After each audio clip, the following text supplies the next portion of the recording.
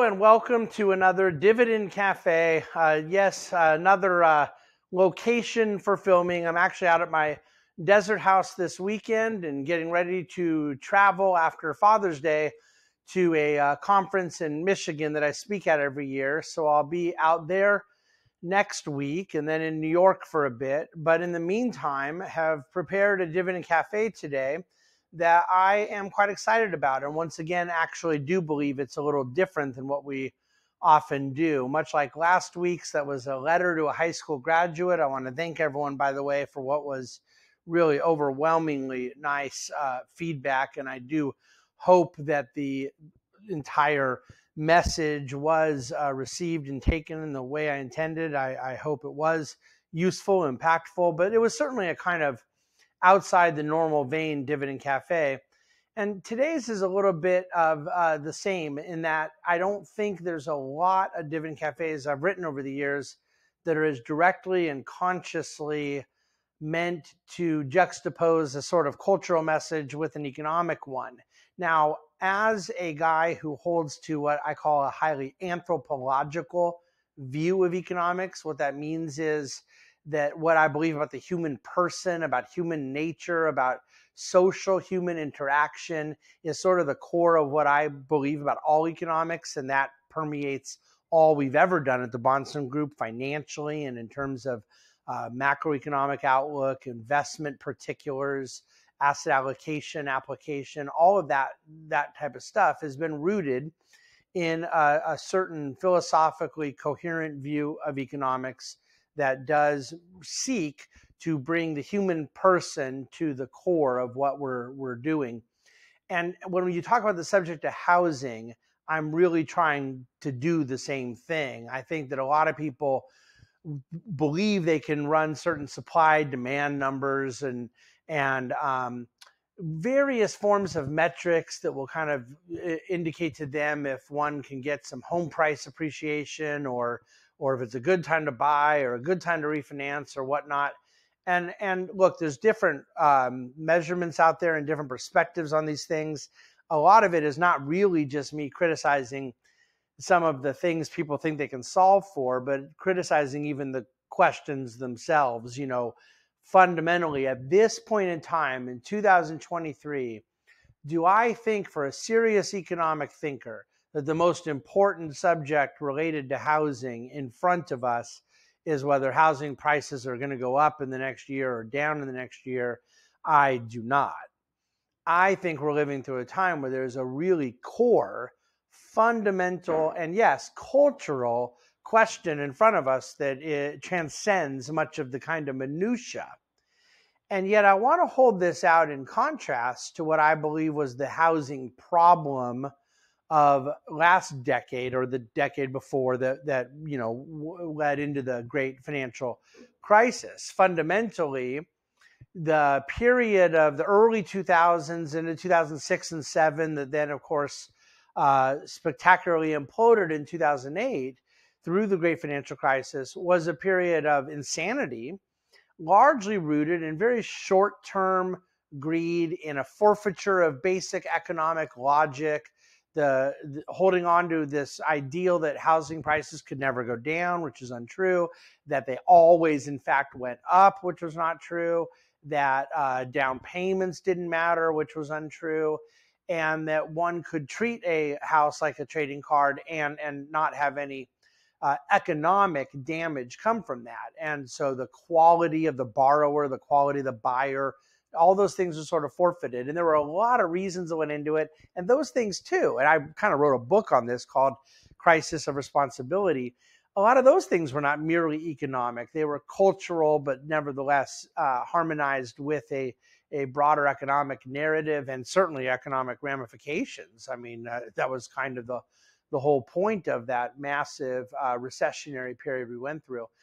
I don't think we're living through something right now that is rhyming with, let alone the same as, that excessive financial leverage in the system, the very minimal amount of equity that was going into homes, the low quality in the subprime borrowing aspect. I think that what's going on now is totally different. And yet I think that there is an equally cultural moment out of it. And primarily what I refer to is this broader and longer term and more embedded in the population, pretty systemically. I mean, it's almost universal that elevated home prices are our desired aim, no matter what, no matter how unnatural it may be. And the reason I think that that is such a held onto narrative by even middle class people is that we have such a low savings rate as a country. We averaged well over 10%, and for much of the time, closer to 15% for decades after World War II.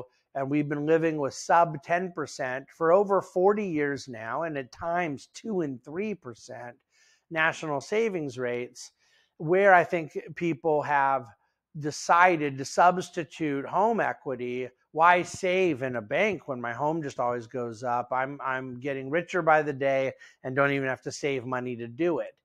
And I could elaborate on that a lot.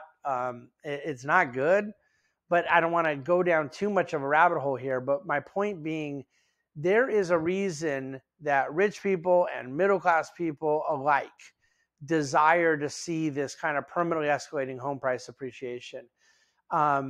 Those that would prefer to see home price appreciation happen in a natural and organic context, but not as a result of policy intervention or artificial mechanisms, are a minority. Now, look, I own multiple homes. I'm a big fan of owning a home. I believe in community. I believe that when one has roots in a home, a place to raise a family, I think that there are all sorts of personal and even like within civil society, I think the notion of being a part of your community, being in a bowling league, playing in the sports and recreation activities of your community, the kids going to school, the social activities. I think that there is, I have a very Tocquevillian notion of community in American life. That's different than this idea of the American dream just simply being, I have an asset and it is worth a lot of money and it's my home and I didn't have to save to do it. I just lived in a home a long time and it goes up, up, up. I don't view it that way. I think that the American dream is far more rooted to the activities and the production of goods and services that we are a part of in our everyday lives. I think that's what this notion of mourning in America is sort of romantically about, that I can get behind. But the notion of just saying I own a home, I think is a very small part of a bigger puzzle, not the picture, the puzzle itself. And yet, what is the problem that I'm describing right now in the 2020s that I think is different than what we were facing with kind of reckless short-termism, a low character that allowed people to lie on loan applications, to walk away from obligations. That's so, we say like something so 90s. This is kind of a little post-90s, but it was definitely pre-financial crisis. Problems, behavior, and whatnot. Right now, I think the issue is that you can read it anywhere you want, a left-wing magazine, a right-wing website, in church, in more of a secular context. I don't know anyone is disputing that we are at varying degrees of expression living in enhanced alienation, enhanced isolation, and not just from that period of the COVID lockdowns, but people have less friends, less relationships. They're less bonded to their communities, to church, to synagogue.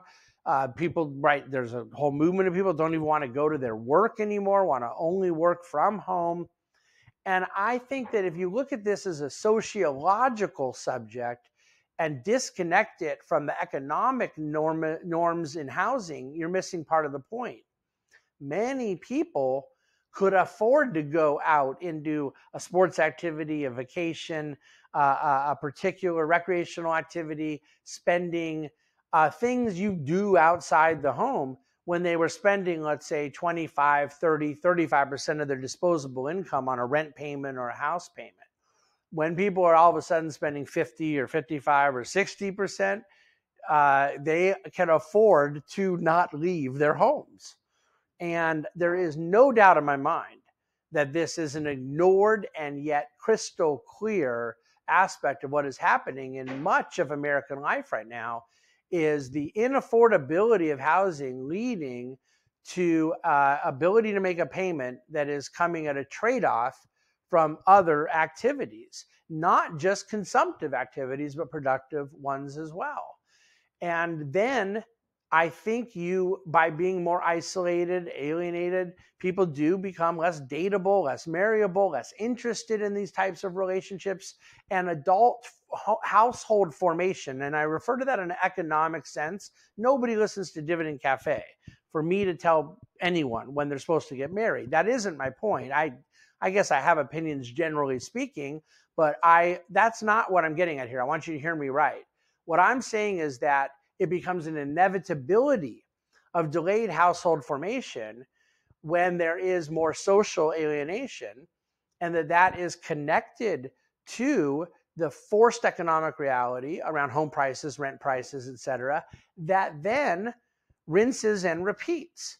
Because if you have less household formation, you're going to have less housing stock. There's less housing supply, which pushes prices higher, which leads to yet still more of this kind of dynamic where one cannot afford to leave their home.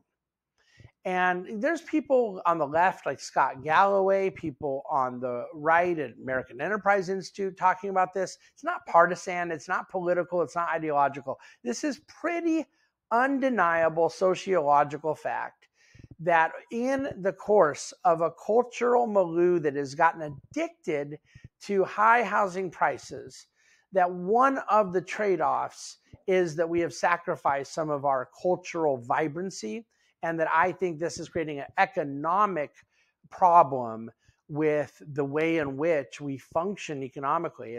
It's contributing to downward pressure in growth, downward pressure in both production and consumption, so forth and so on.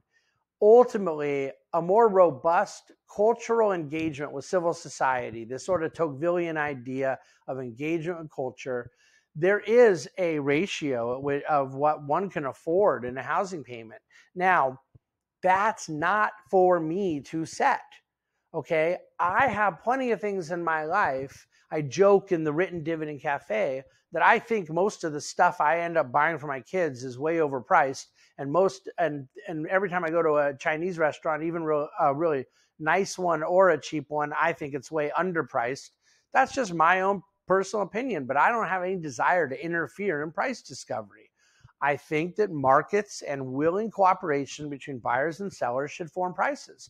So my point is not to just say, oh boy, can you believe how expensive housing is? If that were all I was focused on here, you would think I would like it, because I do own multiple homes. You would think I'd be loving the fact that there's all this home price appreciation. My point is that home price appreciation is not coming as a result of mutual cooperation of buyers and sellers and pure subjective values. The normal, organic, Hayekian price discovery process I believe in has been substituted largely, not entirely, for artificial downward pressure on supply and the Federal Reserve intervention in the cost of capital. Supply and the cost of capital via the interest rate are the two biggest things that are setting house price policy and house price reality, therefore house price unaffordability in our country. It's undeniable. So I would prefer, if house prices were going to go up organically apart from those interventions, then it is what it is. And maybe there really is a free society that wants to spend 50% of its disposable income on a house payment and have 10, 20, 25% less available for a fishing trip. That's none of my business, but that's not what's happening. What's happening is these interventions in housing are pushing prices to a point of unaffordability that is then creating trade-offs throughout the rest of society that are both cultural and economic. That's my point in today's Dividend Cafe. A different perspective, something to think about when we think about where we want housing prices to be and where they ought to go through a more natural ebb and flow. There are certain things that change over time, and people can have different opinions about those cultural norms and social norms. The fact that people do get married later is one of those things, because you don't need as much new single-family residence housing stock when people are getting married at 38 instead of 25. And so that's going to be sort of the part of what does just kind of change over time. But what I'm referring to is a totally different phenomena at a higher level that I think hopefully I've expressed in a way you can understand the basic terminology. We somehow got addicted to a notion that there is universal goodness in home price appreciation outside of the confines of the natural order. And I disagree with that. And I think we didn't just somehow get addicted to it. It was a matter of ego and pride for a lot of people, but also a substitute for real organic savings and investing. And savings equals investment. You can't invest dollars that aren't first saved. And investment equals advancements in productivity and growth. So all of this is connected to the underlying theme that pretty much drives my economic worldview. We need more productive activities, and kind of relying on this elevated, albeit artificially elevated house price level is in a lot of ways connected to declines in productivity, to declines in savings and investment that equal a solution to production growth and so forth. Food for thought out of the Dividend Cafe. Thanks for listening, watching. Please do read the Dividend Cafe and enjoy your weekend. The markets are closed Monday, so we'll be back in the DC today on Tuesday. Thanks so much.